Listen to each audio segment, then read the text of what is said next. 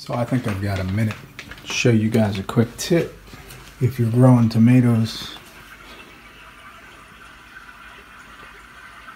yeah, he's out like a light.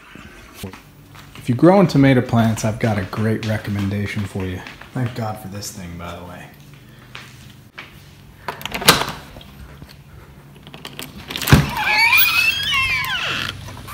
So I'm growing some tomato plants this year.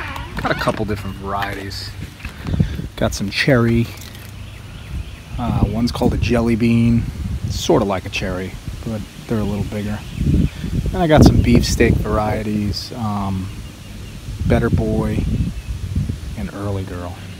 But the tip I was going to tell you is if you're growing tomato plants, in my opinion, the single most important thing that you can do is to trim the bottom branches off of the plant, anywhere from 8 to 12 inches up the stem of the plant. And there's a lot of reasons why you do that, but the main reason is because the diseases that affect tomato plants typically live in the soil, and when it rains you don't want the dirt to splash up on the leaves, because that's one of the ways it's transmitted.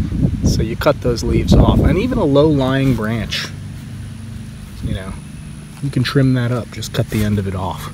So that's my tip, and that'll prolong the life of your plants, keep them growing all season, and help you get more tomatoes in the long run. Okay, thanks for watching.